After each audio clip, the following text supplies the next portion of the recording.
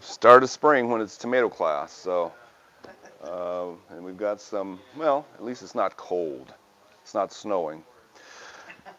So, start off with tomatoes. We'll talk about the culture and all that. But first thing, one of the more interesting topics would be what's an heirloom versus a hybrid versus a GMO. So, we're split about even on selling hybrids and heirlooms. They both have their advantages. GMO, the things that are created in laboratories, not naturally. There was one that was created in the 1980s. I believe it was, I can't remember the name now, Flavor Saver or one of those, where they put a gene from, and I don't recall what animal it was, they put in the tomato to keep it, to extend its shelf life. So it wouldn't rot on the, they thought well, for supermarkets they could make it last longer, but didn't taste that good. No one pursued it, so that's gone. So at this point, as far as we know, there are no GMO tomatoes, artificially genetically modified tomatoes out there, but there certainly are a lot of heirlooms and hybrids. So the definition, I mean, in the old definition of heirloom was something that was a regional tomato that people loved and kept it going for at least 50 years. But there's no way to track that. So all they know is the genetics are pretty stable. So there's heirlooms and there's hybrids. Well, what a hybrid is, and all it is the daughter of two heirlooms, two different heirlooms. So heirlooms tend to be genetically pure plants, and hybrids tend to be genetically diverse plants, where heirlooms, most tomato plants that we know of have two sets of chromosomes, just like we do. And with heirlooms, they've been throwing away the oddballs over decades and decades so that all the chromosomes seem to be consistent, and no matter what you do, you get out something that's similar. Now, it's not perfect. You can get a real weird one now and then just because genes go funny sometimes. And tomatoes, like fruit trees, we sell cultivars. Those are clones of the parent. With vegetables, most tomatoes, not all of them, most tomatoes are varieties, because if you throw a bunch of seeds in the ground, every one is genetically different. They're very similar, but they're genetically different. So you can say, well, heirloom is a race of one race. Like these are all, quote, Caucasian tomatoes. And a hybrid is when you mix the races so that their babies are quite different and have genes from both. So heirlooms, what they do to make them is they'll have, now most heirlooms start out as being a hybrid, a natural hybrid. So here someone got something real different and it looked really cool and tasted real neat. Well, they take the seeds from those plants and grow them, but they get all kinds of kids. They save the ones that look the most like the one they want, and after 7 generations of that, generally the genetics become pretty lined up and even and without too many oddballs in there, and then they call it from that point an heirloom. So you can turn any hybrid into an heirloom within, they said, 7 generations. So a lot of famous hybrids became heirlooms in the trade after somebody took the seeds. Now the reason why they want to make heirlooms out of hybrids is because the hybrid, you got to save both parents, and you want to save that plant indefinitely. And then they have to take a little paintbrush and take the pollen from one parent and put it on take the pollen from one and put it on the female parts of the other, bag it so that there's no additional pollen get in there, and then you grow the fruit and sell the seeds, and those seeds are the hybrid seeds. It's expensive to make hybrids because someone's got to do that operation. 2 separate enclosed areas with no chance of crossbreeding.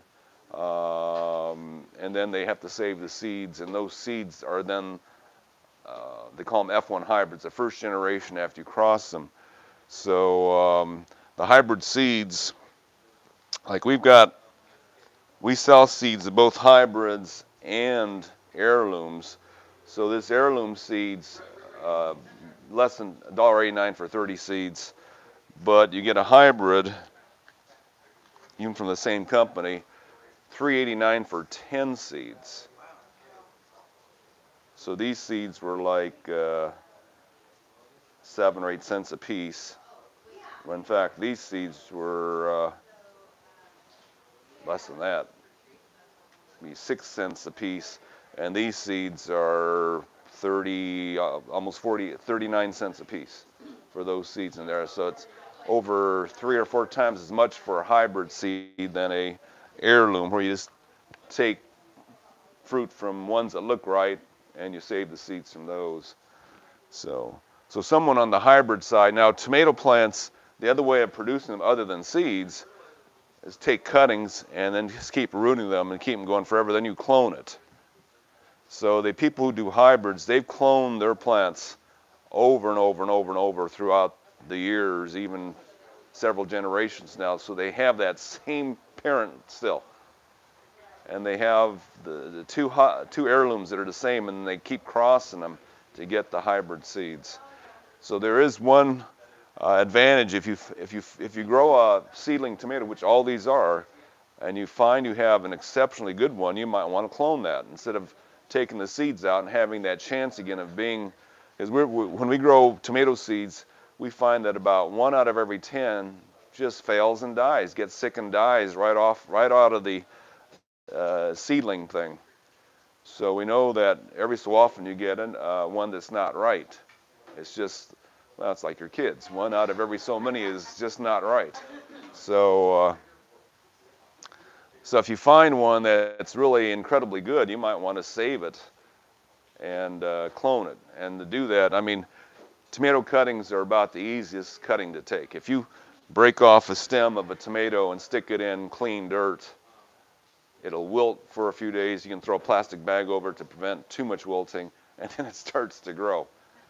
So you can take that plant over and over and over. Now, the disadvantage over time is that, especially if you have it outdoors in a garden, is that along the way it may pick up viruses that aphids or some other critter introduced to it. Then you have some trouble. You have to start over again.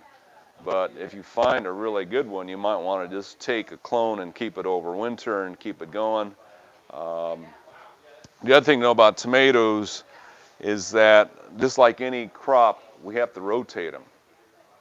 And the reason for that is anytime you have a plant, say, in your garden, the ground around it fills with tomato roots, and those roots are growing and dying, growing and dying. At the end of the season, you pull out your plant, and now you can pull out the big roots, but most of the small, fine hair roots are left in the ground. And now you've got a soil with maybe one small tomato root every 1/4 inch. It's only like, it's less than 1% of the soil volume, but every 1/4 inch there's a dead tomato root. And the next year, if you put a new tomato plant in that, it's not liking it as much as if it was virgin soil. Now, most tomatoes you can grow in the same soil 2 years in a row. First year, fabulous. Second year, not quite as good, but still, you've done okay. By the 3rd year, you've grown tomato plants in the same soil, it's a disaster. They turn yellow and die within a few months of planting. And that's because there's so much dead root from the previous years. It's like trying to live in a house with your dead relatives in there. It just doesn't work after a while. So you have to plant it someplace else. So it's nice to have in a vegetable garden at least 3 beds. I mean, at minimum 2, but like we were next to an organic farm for 4 years, and they said they were on a 10-crop rotation cycle. So they would grow 10 crops of something unrelated before they grew the same crop again. Well, that takes 3 to 4 years to do that. So when you plant another crop in that tomato soil, the little tomato roots don't bother this? Not if it's not related. So if you kill fish in your house, it generally doesn't bother you. If you kill insects in your house, it generally doesn't bother you. If you kill a monkey, it would bother you. But most animals that are not related closely, You know, turtles, if they die in your house, you're not going to be affected because the diseases that affect the dead bodies of those don't usually affect humans. I mean, mammals are closer, but you know, generally you have to get pretty close to us before it really is a nasty problem. So, um, so like, yeah, you can kill any plant in your house and you won't notice. You know, plants are not anything related to us, so you know, it's not a problem for dead plants. In fact, we live in dead houses. I mean, dead trees. That's where we're living. So, okay, so hybrids have to be done generally in greenhouses, and they're done by big companies. Now, most hybrids were bred for one purpose. Well, more than one, but originally they were bred for one purpose, to live among dead tomato plants. So most hybrid, let me see if they are still doing it. They used to really make sure they had the notations on the tags. So like one of the plants, and we'll go over these later, that's considered one of the most incredible hybrids is Big Beef. And they don't have it on the tag anymore. But they used to say what it was bred to be resistant to.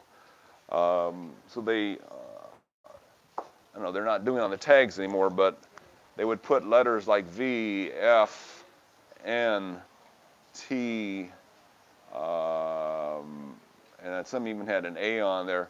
Well, these are the diseases that this plant is resistant to, and Big Beef was resistant just about to everything that they had.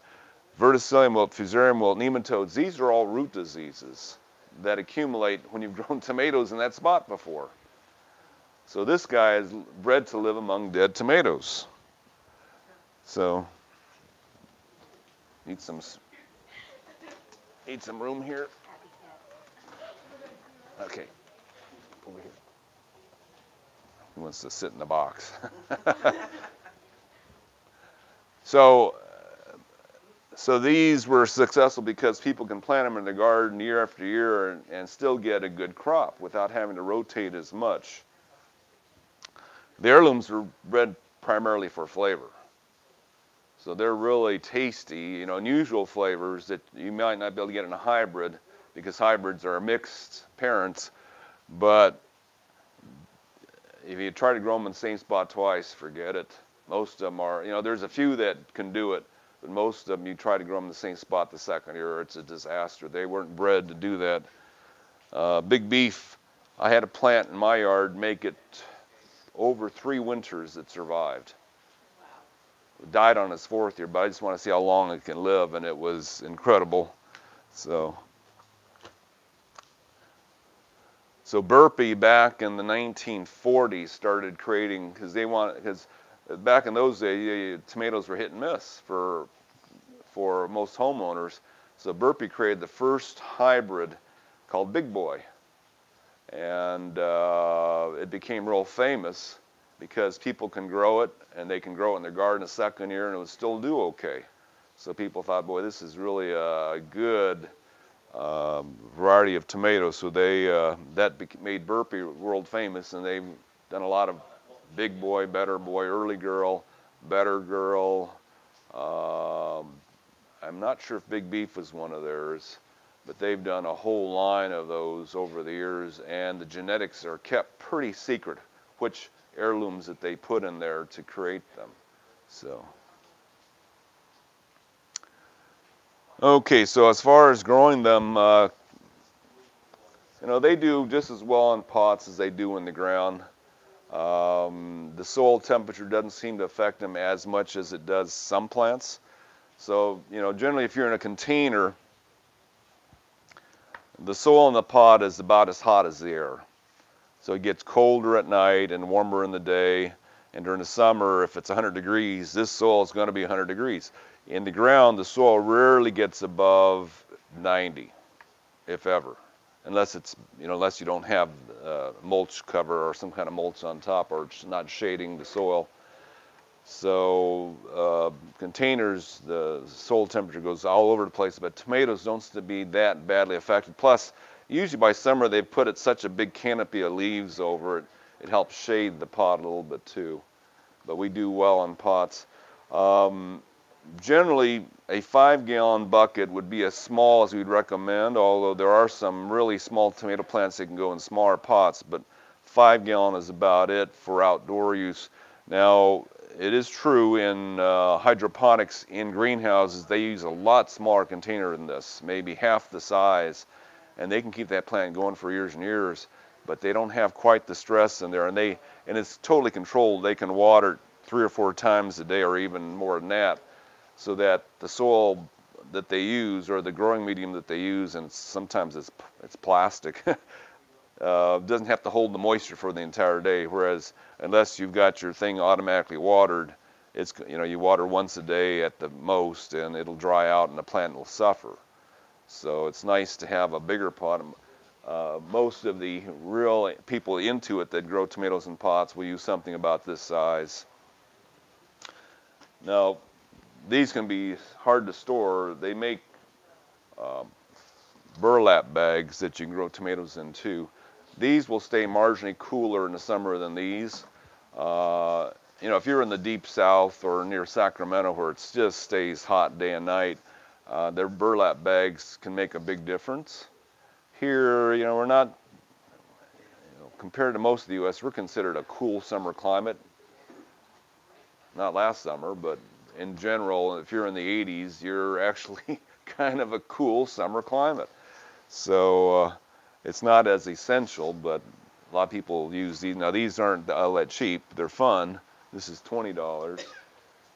And this is about the size of this, maybe about 3 or 4 years, yeah. And plastic, same thing. This one that they use for tomatoes is 20 gallons, so it's quite a bit larger than this one. And that's what they're promoting for tomatoes. I would say the eggplant one's big enough. Oh, I see. So just one tomato plant in that. Right, right. And it depends how you want to train your tomato plant too, so we'll go over that here in a second. Now, the potting soil we usually use in pots or in the ground is our acid mix. How many of you haven't been to my soil class before? Everybody has, pretty much. So you know why we recommend this. If you haven't, then we're talking about it next week at another soil class. But our acid mix is generally what we use to grow tomatoes. Our other one will work too. This holds water a little better.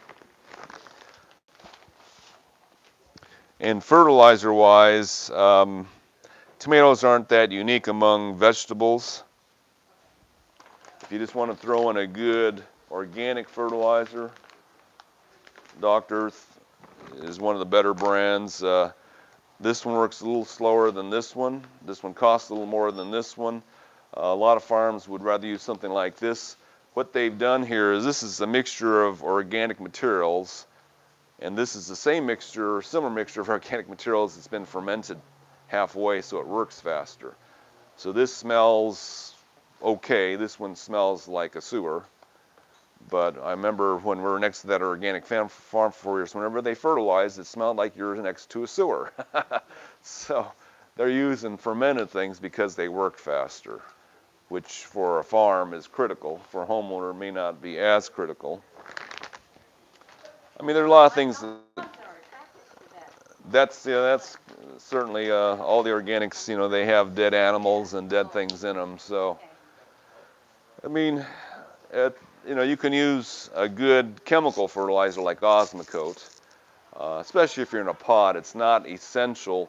The nice thing about organics is to keep the soil fluffier. So if you're using real dirt, organic matter feeds the organisms that's in the soil that keep the ground nice and fluffy. And in the long run, organics are generally better than chemicals. But if you're just running a crop in a pot, one crop, this is a quite accurate chemical fertilizer. This is the best-selling fertilizer in the U.S. as far as nurseries are concerned, just because they've done a good job and put just about every mineral that's in the organic in here. So it's really complete. If you're doing hydroponics, then the stuff from Fox Farm is real accurate too. They have their line of hydroponic fertilizers. Most of these are also chemical. I don't know, when you're using hydroponics and you put organic stuff in there, everything starts growing in the water.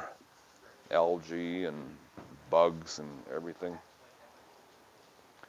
As far as critters goes, of course, there's the big famous tomato hornworm. That's that real big caterpillar that gets on there usually in July. It doesn't usually come out before July unless we've got a really hot spring, which we haven't had for years now. If spring's real hot, we notice that these caterpillars pupate in the ground. The big giant pupas, which are not big too, stay dormant at least through June. But if the soil warms up before then, they'll wake up sooner, start flying around like hummingbirds and lay eggs on your tomato plants. And that caterpillar has a lifespan of 4 weeks. The first week it's that big, it eats maybe 1/4 of a leaf. The second week it's a little bigger and it eats maybe 2 leaves. Third week it's that big and suddenly it starts eating entire branches of your plant. And by the fourth week, yeah, it can eat the whole plant. So. And they've got about 3 or 4 generations all the way into December. So now, pretty simple way to stop that one.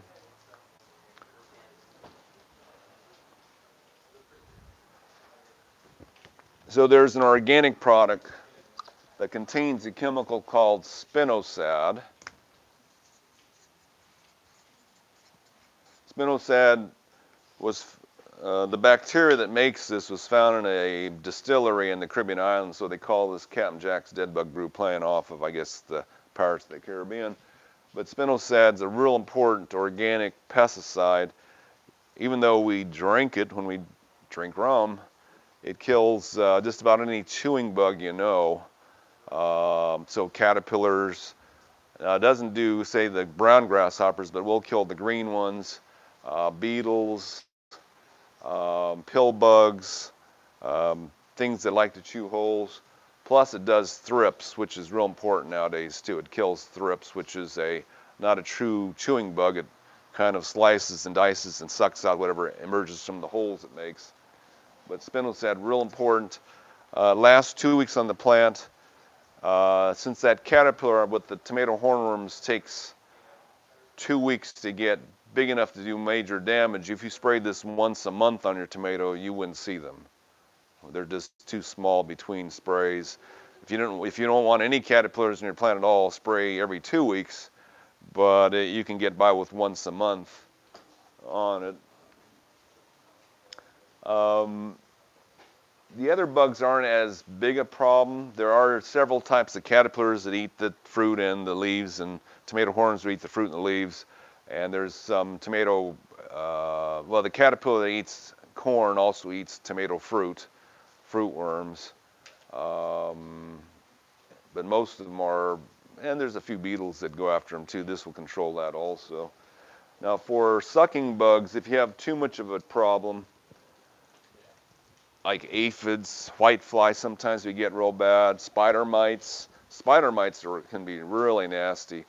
They're actually little spiders that live on the leaves that will pierce one cell of the leaf at a time, inject a toxin in there, just like what spiders do to insects. They catch it, pierce it, put a toxin in there that liquefies all the internal organs, and then suck out the contents, and then you got a shell of an insect left.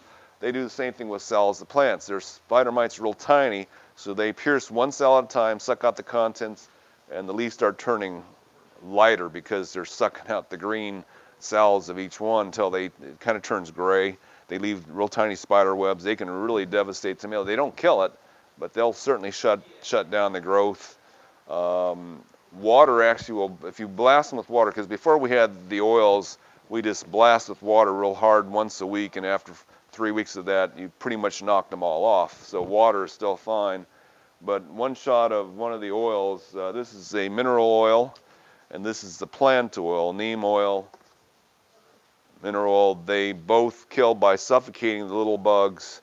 You cover them up, they breathe through their skin, through holes in their skin. If you cover them with oil, they'll be suffocated in about half an hour. The plant can hold its breath for a day or so. So the oil evaporates, it's gone, there's no residue, and then the plant can breathe again. They're both safe for consumption within a day. They just really, they can't hurt you. This is like putting hand lotion on your hands. This neem oil is actually a little harsher than this one. It's got a little sulfur in it, so it smells more. Might be a little more effective against certain bugs than this oil, but they're pretty close. They're pretty equivalent. The neem costs about twice as much as the horticultural oil or mineral oil. So.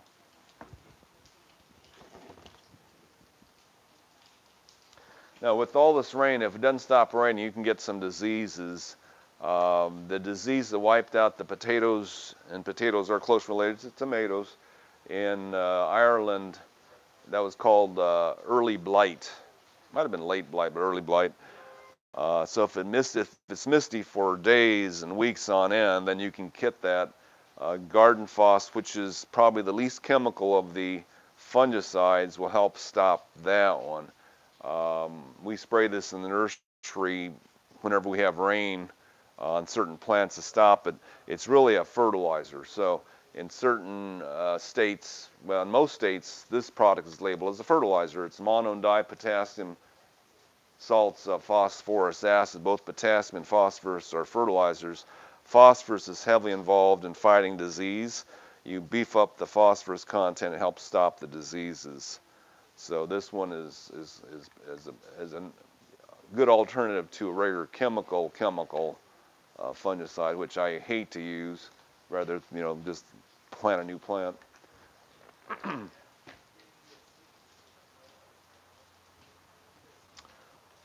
Okay, now the other thing that happens in tomatoes, certain ones, especially the bigger tomatoes, like called the beefsteak, the real big 1-pounders, they often get, and even some of the smaller ones often get a hard, dark area at the bottom of the fruit. And that's called blossom end rot. It's not really a rot, it's not rotting, it's just a hardened flesh area. Similar things happen in peppers, squash, cucumbers, apples, pears, and a few other fruits, and it's a lack of calcium in that fruit. So some of the bigger apples like Jonagold, huge apples, Mutsu apple, really big apples, apples so big the plant just can't get enough calcium in that fruit. Even if there's a lot of calcium in the ground, the plant can't get enough calcium in the fruit to finish it. So part of the flesh hardens. And same with tomatoes. The bigger tomatoes, sometimes especially on young plants, even if your soil has enough calcium in it, it just can't pick up enough of it to finish off that fruit properly. So they make these sprays. Now this is called tomato blossom spray. So it helps the flower set fruit. But this one's called rot stop. And it's primarily made to stop tomato blossom end rot. They call them blossom end because it's the far end of the tomato where the flower was sitting. Also for use on cucumbers, melons, and peppers. And I would tell you apples too, but it's calcium 1.6%. And you spray it right on the developing fruit. So when the fruit starts to grow, once a week you just spritz it once, and it's supposed to stop it. Now I don't know if milk has enough to do that too. I don't think milk is quite enough, but who knows, it might be just enough to stop it from happening, but this is meant to do that for you, just calcium. Stronger source of calcium. You can put gypsum on the ground, but again, sometimes it's the plant, it's not the soil that's lacking calcium. So, and they say as most tomato plants mature after a few months, the blossom end rot stops on its own. The plant gets enough calcium up there. So, okay. Now, how to train it? So, commercial farms, especially the greenhouse ones, they have their own method of training tomato plants that most homeowners don't use. So if you grow a tomato plant yourself, usually what they do is they start the branch as they grow. So instead of one stem, you end up with 10, 15 stems all growing out in their own direction. Now, if you're growing a plant in a greenhouse and you set them, say, 2 feet apart, and you want to keep it that way for years and years, you can't let it side branch. You can't do that. You don't have enough room for all that, exponential growth that the plants can make. So in a greenhouse situation, they'll have their little growing medium, which might be a cube of polystyrene or something like that, and they'll grow that plant straight up and attached to the most popular method is on the roof here. They'll have a string coming down, and they'll put little clips on the plant, and as it grows up, they'll just keep on attaching more clips to it to go straight up that rope. And soon what happens, and if the plant tries to side branch out of the leaves on the sides of it, they'll just pick those side branches off. Now, out of the crotch or the inside of each leaf, there's a bud. Every leaf has a bud, most leaves do. And it can either be a branch or a cluster of flowers, sometimes it's both. So if it's leaves coming out, a new branch coming out, they'll just get their little pinky fingernail in there and pull it out, break it off, and they'll leave the flower buds as they grow. So as this plant grows up higher and higher, somewhere maybe a foot behind the tip, it's starting to bloom, and the fruit starts developing. So the fruit's developing as the plant's growing. Keep on clipping it up here. Plant keeps growing. So eventually they'll have a crop forming right about here that you can pick with smaller fruit above it, and then flowers above that, and it continues to grow. Now as the plant grows higher and higher, these are picked and they're done. And what they do is then they take the leaves off, pull off the leaves so it's just a naked stem. And then what they do is they will just coil the old stem on the floor below the plant, let the rope come down a little bit, and keep on letting the plant grow up that same rope. And after several years, you can have like 20 feet of tomato stem laying on the floor of this greenhouse with the same plant growing same way up that string. So that's how it's done a lot in hothouses. So that each plant has the same stem next to the next one, next to the next one, for years and years and years. They pull off the leaves because the dead leaves can create situations for diseases. So that's just clean stem on the dirt here.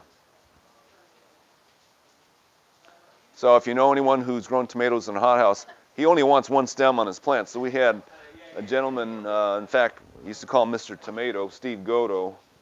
He would come in and show us pictures of all his tomato plants in 15-gallon buckets. He didn't like the cages. He had one big 2-inch stake in the center of each pot and grew his plant, and it was an 8-foot stake, and he just grew his plant straight up the stake. He didn't know any way else to grow tomatoes, so he promoted that one, and that was fine, because that's how they did it in the hothouses he had seen. So that's what he was trained to do. That's what he liked. He always had a good crop. He grew like 300 varieties. I think he always pared it down every year to less than 200. It was crazy, though. He was growing so many varieties of tomatoes. Now, interestingly, there is something called tomato mania.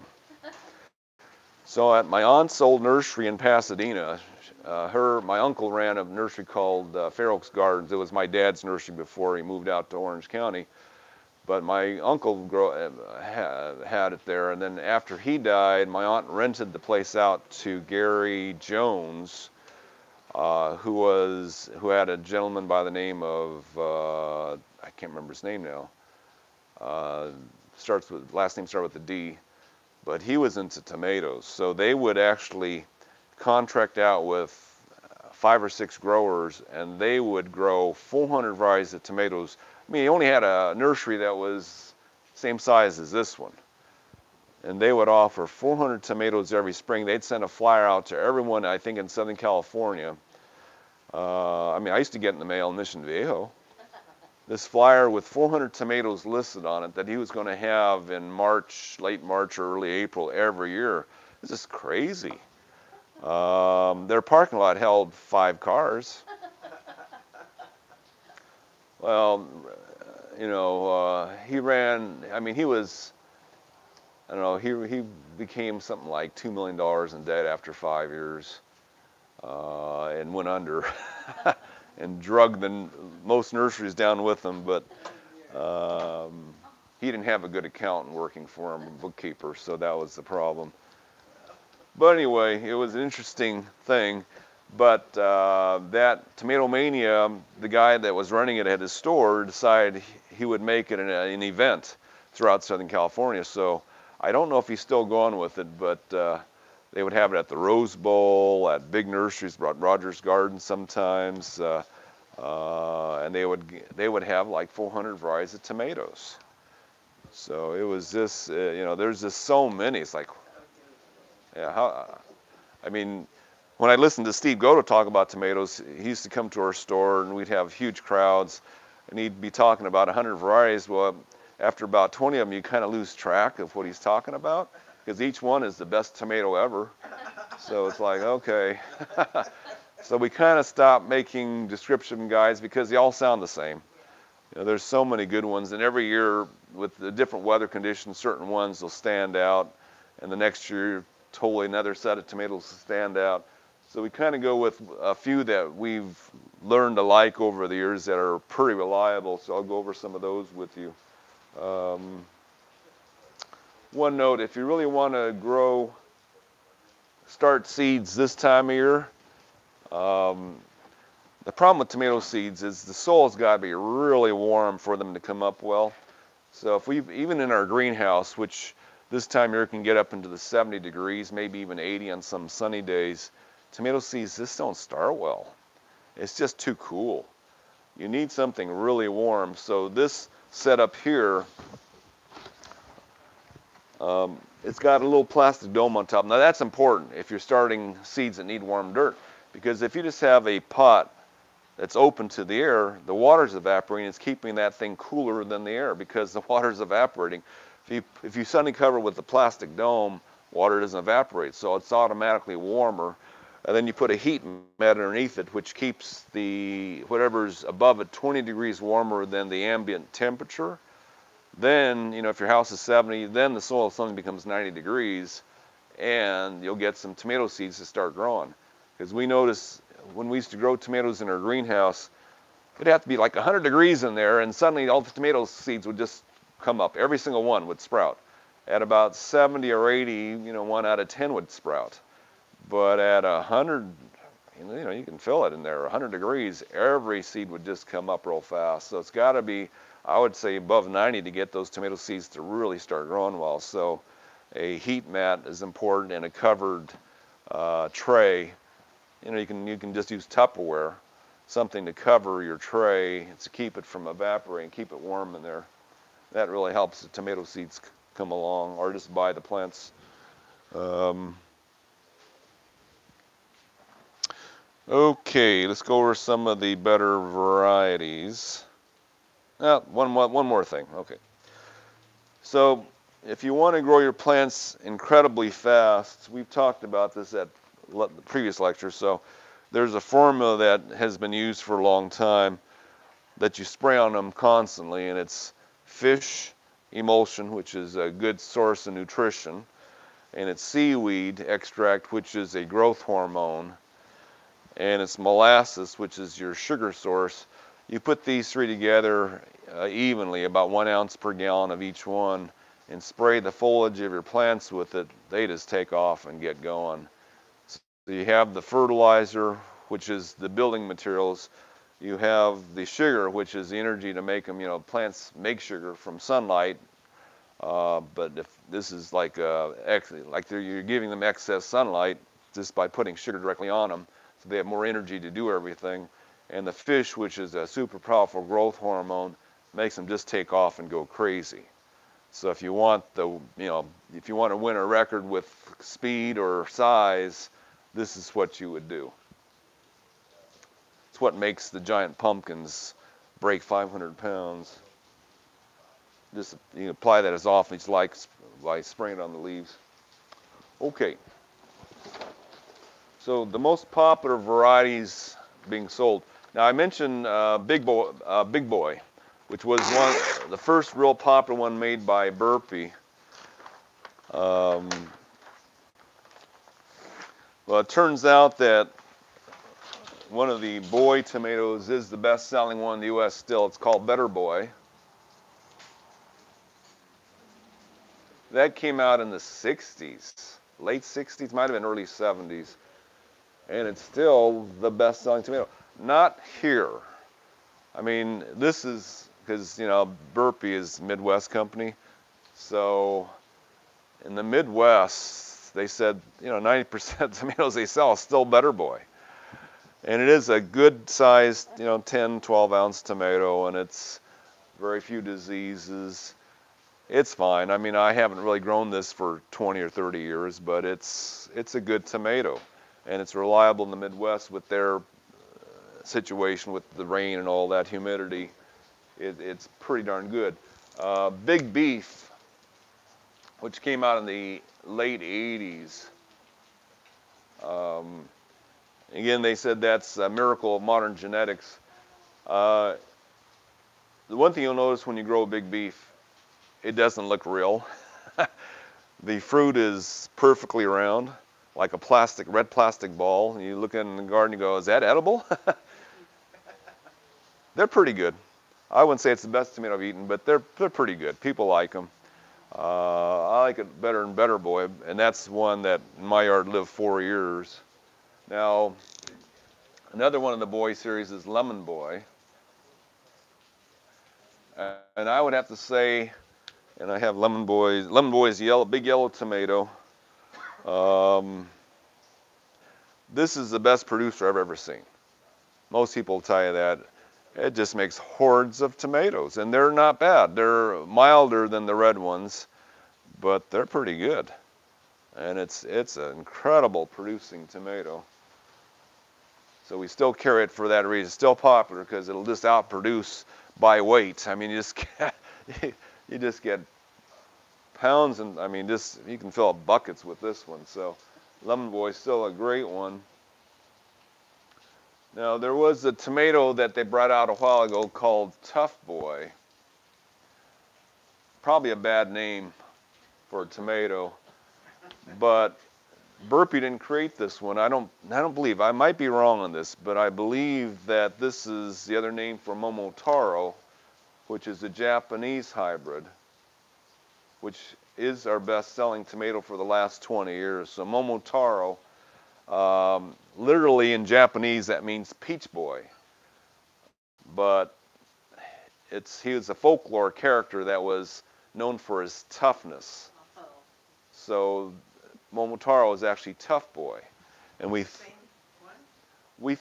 it appears to be. We're not positive, but Momotaro means Tough Boy, and they call it that as a tomato because it's got skin that's can withstand. It's commercial tomato. It's withstand abuse of being thrown around the stores and all that. So it's got a little tougher skin than most. But and it was supposedly made not to roll off the shelf, so slightly flattened sides. But it turned out to be when it came out, it was really, really tasty. It had that combination of sweetness and acidity that makes it a nice, strong, sweet flavor, not just bland, but strong and sweet. And it became our best-selling tomato. Over the years, something happened to it, and we finally found out over the years they heirloomized it. So the original Momotaro was a Japanese hybrid, but someone got tired of spending the money on the seeds, so they created an heirloom version of it. So over here is the heirloom version. I have it somewhere. And we find that it's not quite as tasty anymore. So we keep going back somewhere around here somewhere. So the hybrids have this Japanese tag on them. So these are the original ones. They cost more. We make them $1 more because they're much more expensive. But they have the original flavor because it's the original hybrid instead of the heirloom version, which can drift. The genetics can drift a bit. Now there's another version of it that people like too. It's the Momotaro Gold, so kind of a yellowish orangish tomato that some people like better. So there's Momotaro Gold.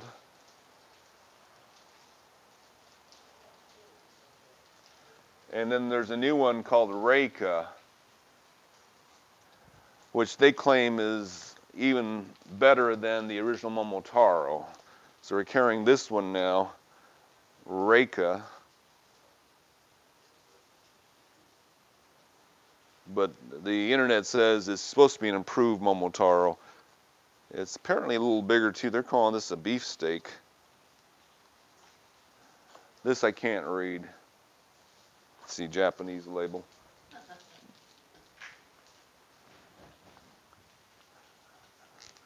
So those are real popular ones that are so all these are hybrids. Are any of them early, or are they all? Not exceptionally early. Now here's an early one. So this is Jet Setter. Well, okay, I forgot to mention. So Early Girl was developed in the late 60s, early 70s also. And that was early. And that's always been a good one. It's got a similar flavor to Momotaro, sweet and tart, and maybe a little bit smaller fruit, but it's close. I kind of think Early Girl and Momotaro may be related somehow. But Early Girl has always been a good one. Momotaro has been a great one. Jet Setter is supposed to be a new version, new hybrid that's supposed to be better than Early Girl. But, you know, it takes decades to figure that out. So Jet Setter, another early one.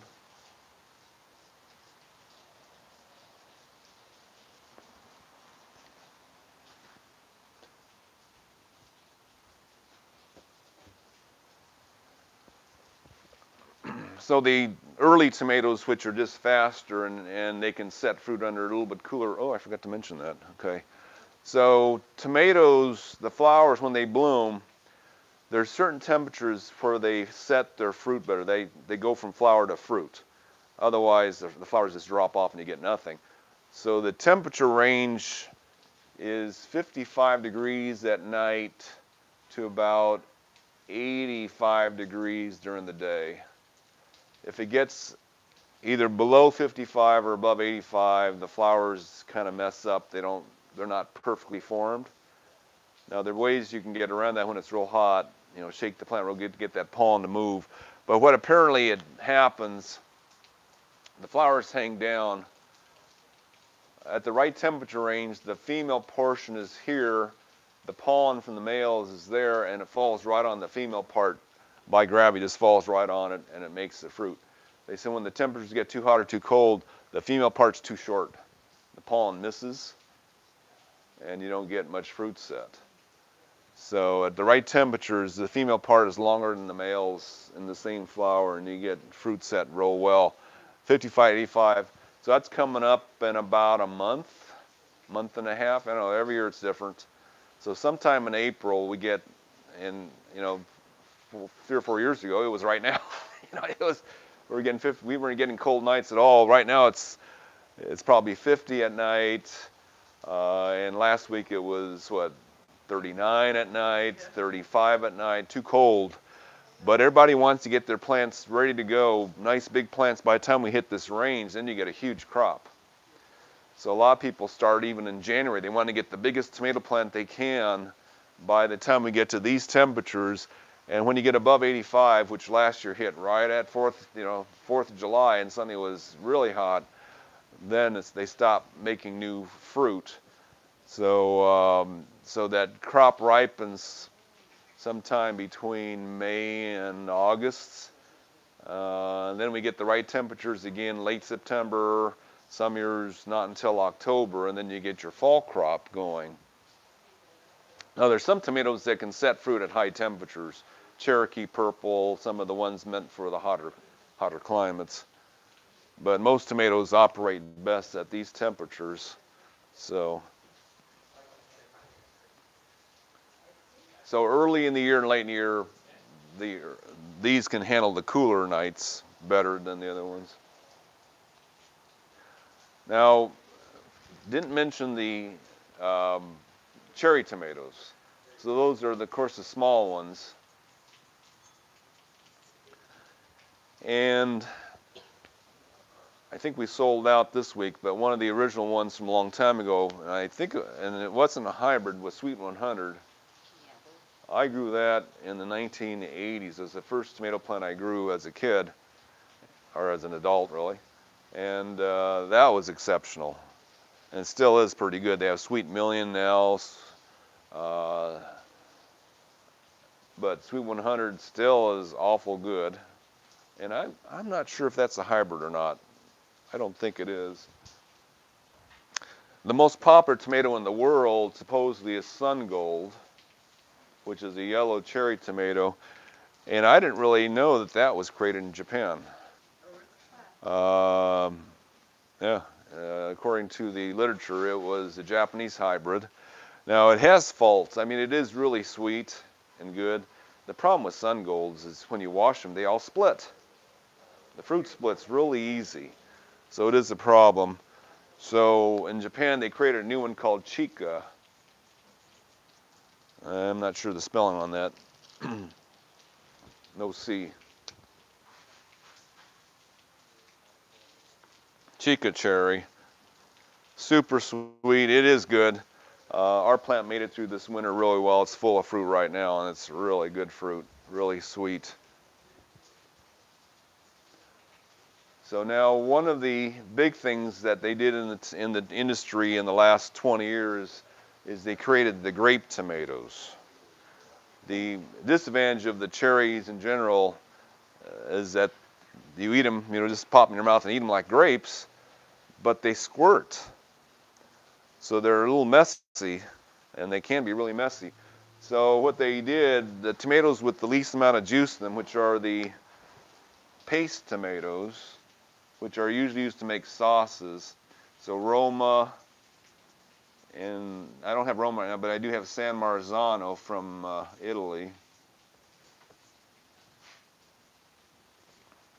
And those are the paste ones. They're usually shaped like, instead of being round, they're shaped more like this. But they're thicker walled, less juice inside. So more to make paste out of.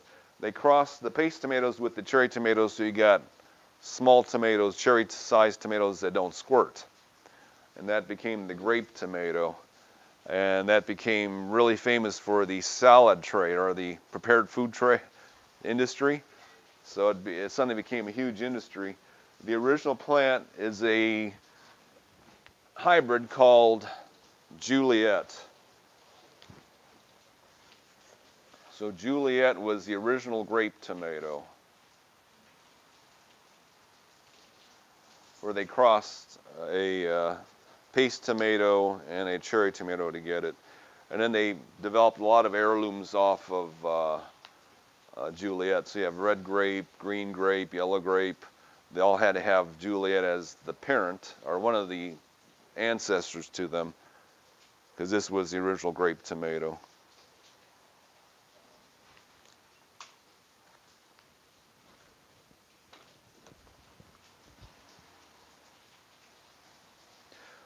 Now, I don't know if I have a single determinant tomato here. So most of these tomatoes are indeterminates. They grow in the style I showed you. They continue to grow up.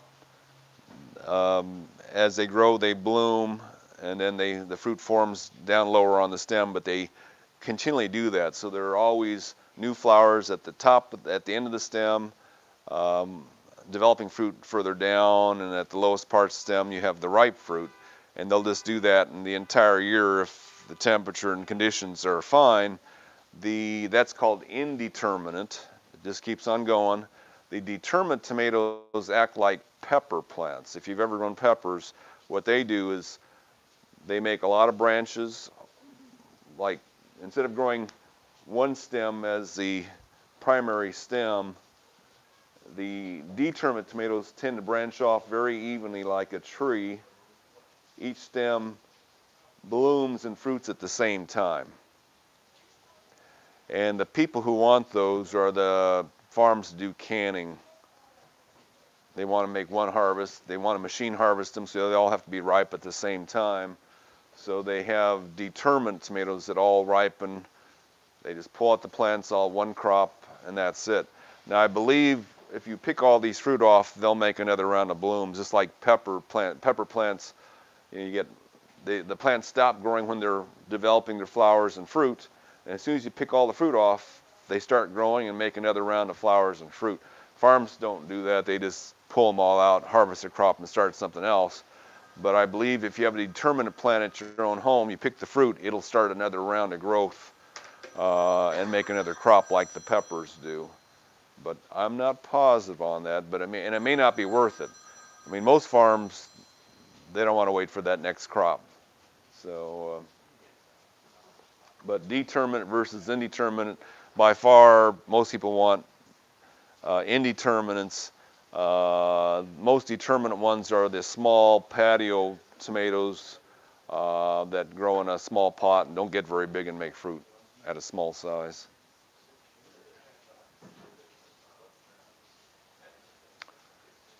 Okay, any questions today? Oh, I forgot to mention some of these cages. Yeah, so one of the things, they make these cages, and that's pretty inadequate for a regular tomato plant. So usually these break before the tomatoes finish growing because they're welded and their welds are kind of small.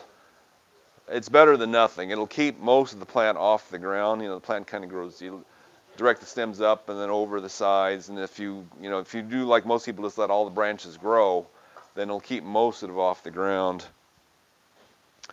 There's a square cage that's a little bit, this is marginally sturdier. You unfold this, it becomes a square.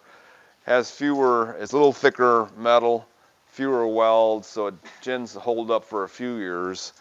But if you want a nice tomato cage that makes sense, that's big enough to grow a decent sized tomato, then these are the real thick metal ones. These should last a decade or so, and they also fold up. So this is kind of a neat design because it'll fold flat, so you can stick it against the wall somewhere and not have to deal with it.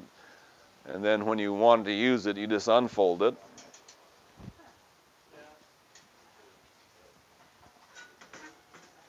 And stick it in the ground, and it's a pretty good size. And there's no welds on this that I can think of,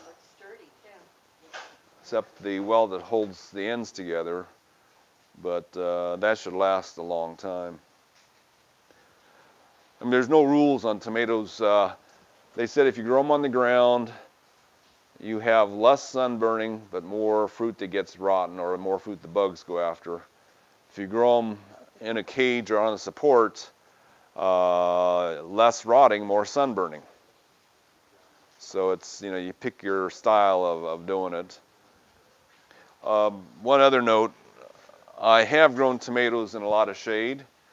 So, most tomatoes are grown in hothouses, and it's not 100% sun in there. It's like 80, 90%. One year, we had used up all our property, and we wanted to rotate, but there was no room left, so we planted our tomatoes on the north side of the house underneath trees. So they got maybe a couple hours of sun at best. They seem to make just as much as the ones in the side. So they don't have to, if you run out of room, don't panic. You can grow a tomato almost any place. I would think if you did them in the more shade, they would have less in the fruit, less sugar, less acids, because they say on fruit trees, they've tested fruit on the north side of the trees. they had less of everything in them, but they tasted the same as the fruit on the south side of the tree that had more stuff in it. You know, so there's more nutritional value on the fruit on the south side or more sun, but the flavor was the same, they said, on the fruit on the north side. So if you just like the tomato taste, you may be fine either way.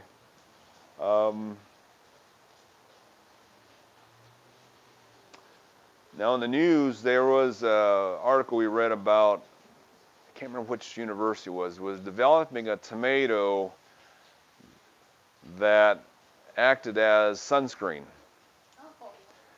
So apparently the flavonoids in there, which are cancer protecting, they fed them to mice and exposed them to ultraviolet light, and it had a bit of an effect at keeping the mice more cancer free. So I don't know if they're going to market. They said if you ate enough of these tomatoes, it would give you an SPF rating of about 2. Probably make your skin really orange or something. Oh, that's twice as good as 2 is twice 1, right? Yeah. So yeah, I mean, if you were out there every day and you ate these tomatoes, fewer skin spots, fewer. But that was one of, I can't remember what university that was, but you know, I guess they have too much money to do research nowadays. Okay, any questions? Yes. Well, as far as growing them in cage, I've always had the trouble then with the tomatoes decided they were really happy that year and they're going to grow well. I mean, the branches branch, and they just go like this. I mean, I use the cages, I mean, this style here, you know, the wimpy one, but Right. don't size up from this. Right. And, well, I didn't keep after it well enough, so most of them all tipped over at some point. I mean, is there kind of a recommendation for, well, you know,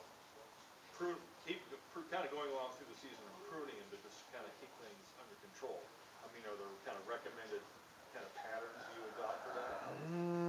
Well, as far as pruning your own plants, I don't know. I've been reading what the internet says and what people say, and they said everyone develops their own style, Well, and none of them are definitely wrong. Do you need to prune?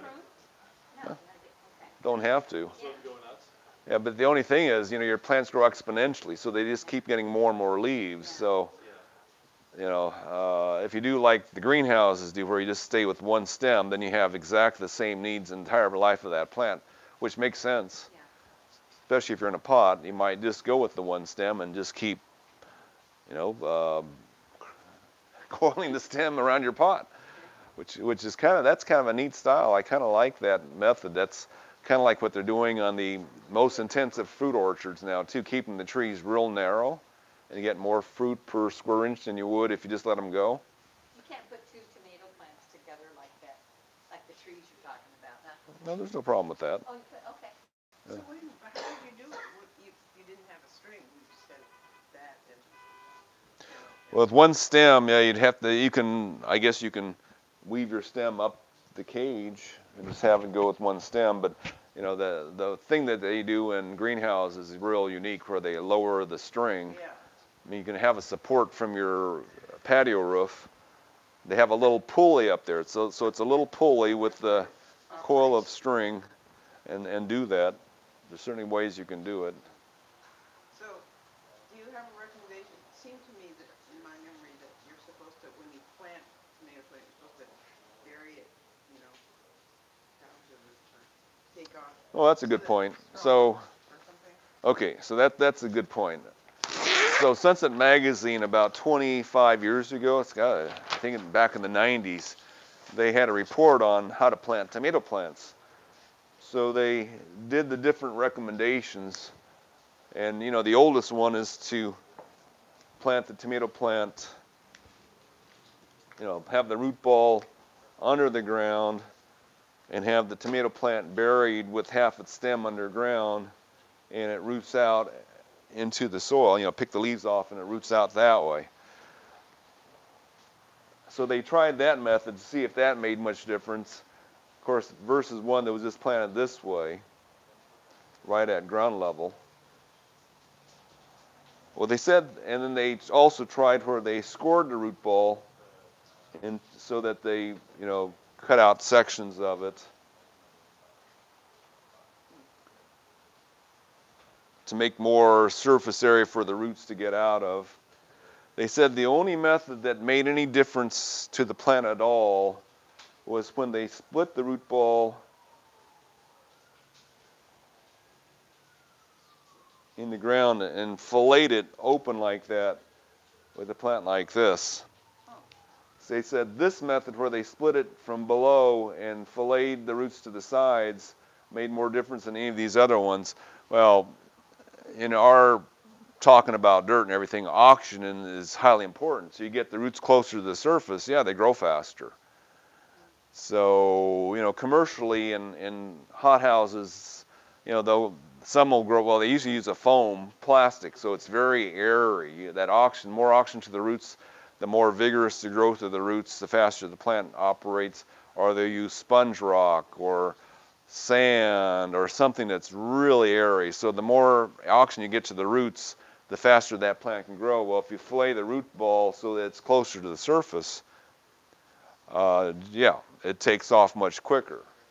Or if you just surround it with a lot of our real airy pumice rock stuff that we have, it should. So oxygen, so that made sense to me. None of these other things gave more oxygen to the roots, especially if they use regular potting soil, which is oxygen deficit soil, really. Most potting soils have less air than the ground does, so none of these would help it out a lot. But this one did the effect, and yeah, it makes perfect sense why it does.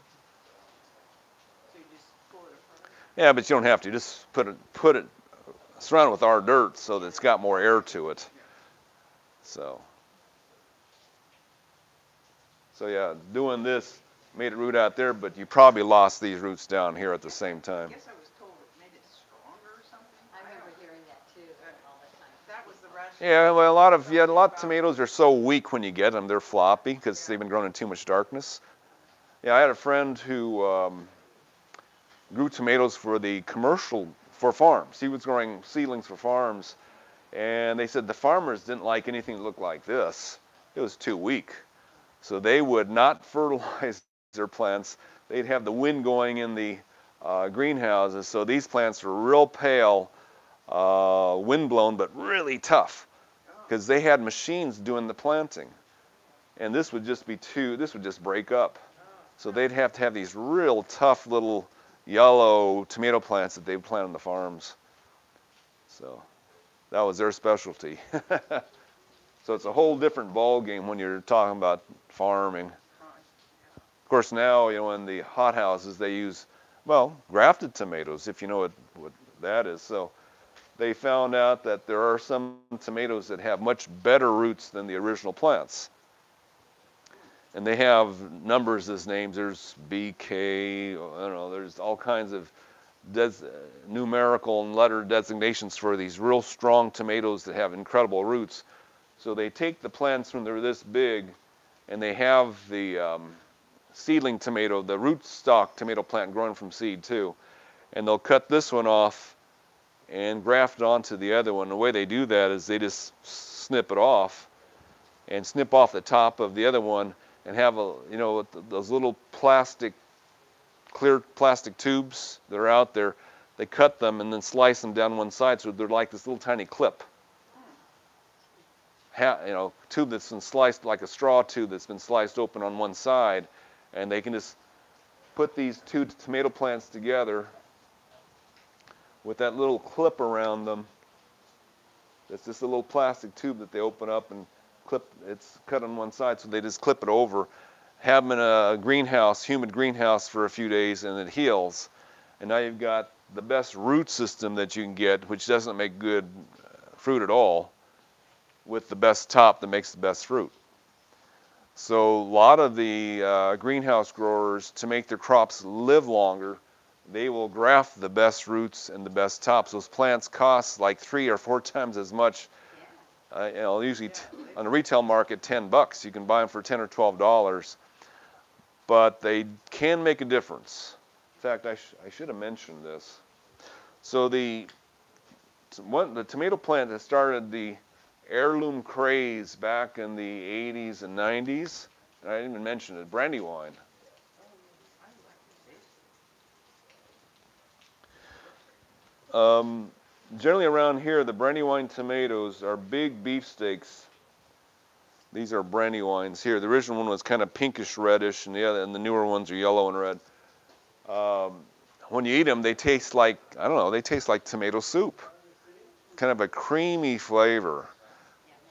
But, you know, the plants I've grown over the years, they make like 1 or 2 tomatoes. That's it.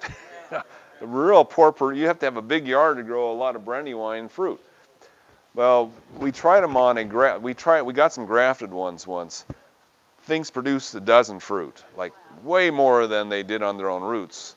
So apparently it's a problem with Brandywine's roots. The root system is not very good on that plant. And if you graft them, so, you know, a lot of the greenhouse growers grow heirloom tomatoes because they make a lot more money on them. They buy the ones that are grafted. I think Rogers Gardens, even Armstrong sometimes carries grafted tomatoes, but you know, you're spending over $10 a plant. So if you don't have the room, it may be worth getting a grafted tomato. If you have the room, just plant more tomato plants. But yeah, it made a difference, and the roots are so strong, the plants usually make it over winter. And of course, hothouses, they want their plants to go for years. So that they use a special root stock for that. So grafted tomatoes, we've got them maybe twice. The first time we got them from a nursery up in Oregon. They did a good job because they're the ones that do them from hothouses. A few years ago, we got some from just a regular retail supplier, and lousy results. It wasn't worth all that money. You have to do a good job with them if you're going to do them. Basically, it was a soil issue. The people who grow for hothouses know they've got to use soil as good as ours. Retail, they're using junk, and it just wasn't, the plants just weren't doing well. So we kind of gave up on those. So, Cherokee purple or Cherokee? yeah, that's still a very popular heirloom. I'll mention one though. So the people who developed the Big Boy tomatoes, real famous Big Boy, they said one of the breeders was on his deathbed and he mentioned what was, I guess he had to get it out. He just had to let people know what got him the flavor. So the flavor of Big Boy, they said, was due to black crim. So black crim is an heirloom from Russia. And I do have some, I think I have some here. Yeah. This is about the ugliest fruit you'll ever grow. It is really, it's got, what do you call it, it's cat-faced. So it's like all these creases and swirls in the skin. It cracks easily. It looks like it's totally bruised. It's kind of a greenish, purplish, gray, well, green and purple, a little bit of red in there maybe, but really ugly fruit. The flesh inside is kind of greenish with red in the middle. Tastes like it's been salted and smoked. So it's got this really incredible flavor. So first time I ate this, first time I grew it in my yard, I had 9 tomato plants. The birds were just all over this one. They wouldn't let us eat a single one that wasn't pecked. They just kept going after the black. They loved the black crim too. So, you know, we knew this is a great flavor. So black crim was for many years the top taste test winner at a lot of taste offs because it's real unusual. The one that usually wins nowadays is a much prettier one, is black from Tula. I guess that's in Russia too, or that area of the world. So that's the one that wins a lot of taste. But there's a lot of, usually it's the black tomatoes that win the taste test because they've got that real unusual smoky flavor. Almost tastes like it's half rotten already, but it's unique. So, and they look black because the flesh inside is green. So green, red skin with green flesh underneath it looks blackened. And there is the black cherry tomato, which is really, really good, although, again, they're seed grown, so they're varieties. So if you come across a good offspring or a good plant, you might want to keep it, because we've had black cherries that were really, really good and black cherry tomatoes that didn't have that black flavor. So they're certainly coming out with different versions of it. But the black tomatoes, yeah, real famous. Striped ones. So if you come across a striped one, this is green zebra. There's Aunt Ruby's German green. They're striped. The striped ones, what they seem to combine is both sweet and acidity in the same bite. So parts of the flesh are very sweet, and other parts are very acidic or tart. And it gives you a nice overall flavor too. Most of the yellow ones, like Sun Gold, are considered sweet and mild, although I'm not sure if it's actually true, if it's just visually it looks that way, so mind kind of thinks it's that way. But most of the yellow and orange tomatoes are considered milder flavor.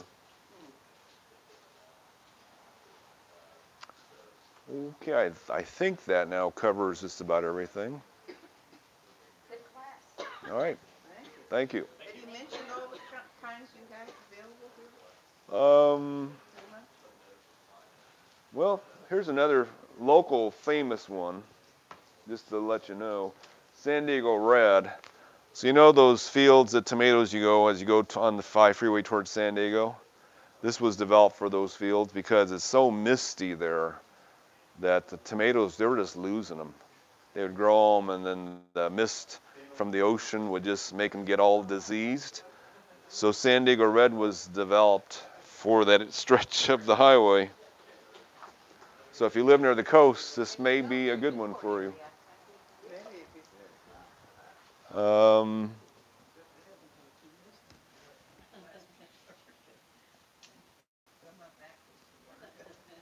So I do have the San Marzanos here. Yeah, that's pretty much all we have this week.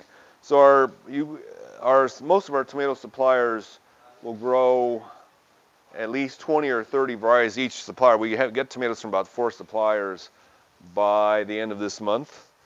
And that's when the variety of tomatoes peaks out around late March into about mid-April. And then after that, it slowly tapers off through the summer months. We'll always have a few tomato plants during the summer. Oh, I should mention one more bug. So there's a few things that happened in the last 10 years. 2015, San Diego lost 50% of their tomato crop, and Baja lost 80%. There's a new disease out there, and I can't remember the name of it, Solanobacter something or other, that affects tomatoes and potatoes. It's being spread by a bug that has always been around, but it has increased in numbers. It's a little, I think it's potato psyllid.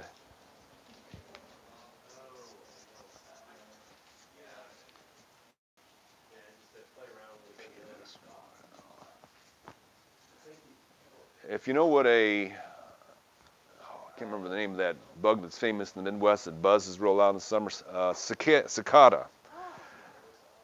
This looks like a miniature cicada.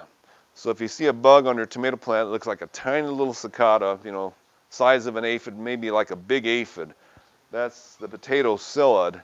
It can transmit a disease that slowly kills off the entire plant. And we saw it hit us around 2016. My tomato plants were all doing well in my backyard, and suddenly branch after branch would just wither away. We go, okay, what in the world's going on? We thought it might be a root disease. But the plants regrew after that, and we had a good fall crop. Well, that's what this bug, it's that disease will cut off the circulation where it feeds, and you lose that stem. You don't lose the plant, you lose that stem. So it's just wiping us out. I don't know if there's anything you can do about this bug. Now, commercially, the only way they can stop it commercially, because it was killing the farms, absolutely wiping out the farms, they put a systemic in the ground before they plant their crop. I'm not a proponent of systemics for food, but they're using merit, imidacloprid, and this psyllid would take one bite and it would kill it. So it couldn't really go from plant to plant to plant and spread the disease. It'd go into the farm and it would kill them right in the first aisle. It would kill them all. So that disease, even if it was around, couldn't make it past the first row of tomatoes. But that's what they have to do in those farms to keep those plants alive, is put a systemic in the ground to stop this bug. So be aware it's out there. So if you see this little pest, look up cicada. It looks like a miniature cicada on your plant, and it can spread a disease that can wipe them out. I mean, I don't know if there's anything you can do about it. Just replant a little later, throw the plants away and replant. But that disease is out there. Yes. Is that something you can control with the spinosad? Like, it won't kill the bug at all? Well, if you spray spinosad on any bug, it'll kill it, but the residue won't kill a sucking bug. Sucking bugs, the oil will kill off about 90% of them, but it doesn't leave any residue either, so they just come in the next day, and if they're in the neighborhood, they'll just wipe you out. I don't know, I haven't heard too much. I mean, a couple years ago, it must have been really bad, because we had a lot of customers saying the same thing. Middle of summer, their plants would just collapse, and they would lose the rest of the crop. They'd get the early crop, and later on, it would just mess it up. So we don't know if there's much you can do about this, but start your plants early before the bug gets really nasty out there. Then there's also the bug that came in 4 years ago called chili thrips. Now this one comes in late too. So this one is in August through October. So you usually get your main tomato crop in without any problem. But what chili thrips do is they go on the new growth of any susceptible plant, and there's like 300 different kinds of plants we grow that are susceptible to chili thrip damage, but they just mess up the new growth. I mean, chili thrips is most devastating on roses. So if you have roses in your garden in August and September, all the buds shrivel up. This bug is doing that. But it just thrips, again, they slice and dice the most tender part of the plant, which is a new growth, and whatever oozes out, they suck it up, and that's how they eat. Well, when you do that on all the tips of the branches, yeah, the ends of the branches fizzle, just turn brown and dry up. Fortunately, it's not the time of year when your tomato plants are making their main crop. And fortunately, you can control chili thrips with spinosad. Spinosad lasts 2 weeks. Of course, your plant's always growing new growth every week that's unprotected. So a lot of people do is even though neem oil is not as effective against the chili thrip as this is, one of the things people are doing are 1 week they spray this, the next week they spray this. They go back and forth, and this will probably control some of the thrips. So just to keep your plant as clean as you can use these two. But again, chili thrips usually aren't around until it gets really hot. If you're in Florida, they come around in June. Fortunately, in California, they don't show up until August or late July. Whenever it's hot, it has to be hot for several weeks before they show up, fortunately. So those are two real nasty critters that we have nowadays, probably due to international travel. Okay, I think that's it. Thanks.